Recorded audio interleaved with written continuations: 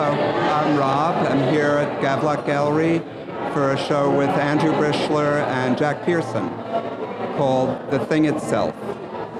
Rob Wynne uses poured glass to create his abstract installations. This is my work behind me. Everything is done is hand colored with colored pencil. And basically my work involves the intersection of abstraction and graphic design.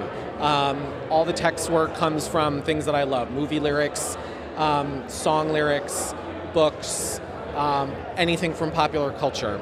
And that's what the work's about.